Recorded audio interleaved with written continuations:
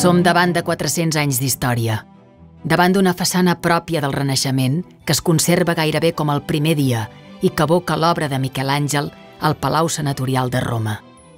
En trobem l'origen en la primera gran ampliació, quan es va deixar enrere el gòtic i es va entrar en ple Renaixement, i quan la Generalitat tenia més poder, més atribucions i necessitava més espais.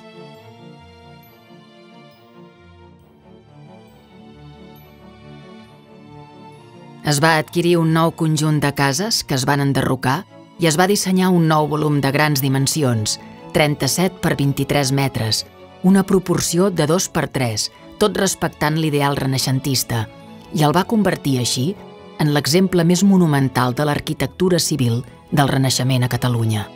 L'autor del projecte va ser l'arquitecte de Tremp Pere Blai, famós a l'època. No va ser una tasca fàcil.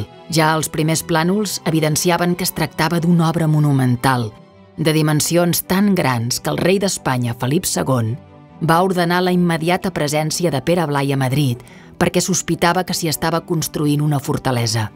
L'arquitecte va trigar 8 mesos a convèncer-lo de la funció real de l'empresa per poder continuar les obres.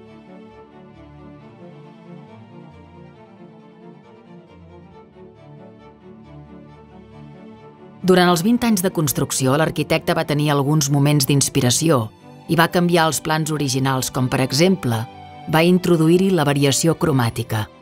Inicialment la pedra havia de provenir de Montjuïc, com la utilitzada a la façana de Sant Honorat, però finalment va optar per la combinació de materials i va incorporar-hi diferents marbres per fer més noble la façana. El mateix va passar amb les columnes de la porta d'accés. Pere Blai havia treballat a Tarragona i coneixia l'existència de les 4 columnes actuals, les quals va fer portar per mar.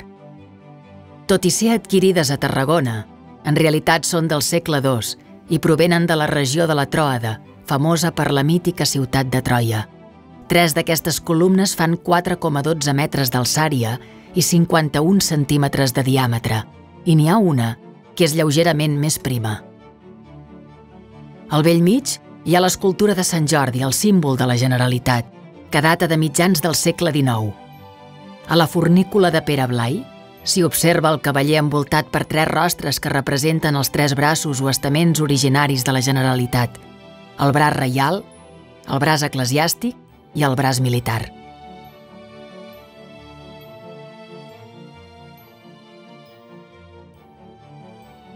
El darrer gran regal per la façana va arribar al 1824. L'església de Sant Jaume, que era davant del palau i que ha donat nom a la plaça, va ser enderrocada i va deixar lloc a l'espai actual. De cop, tot va canviar. Durant 300 anys el palau només s'havia pogut entreveure de costat, en perspectiva. I finalment se'n va obtenir la visió completa. El palau es va poder contemplar amb uns altres ulls, mirar-lo de front, cara a cara.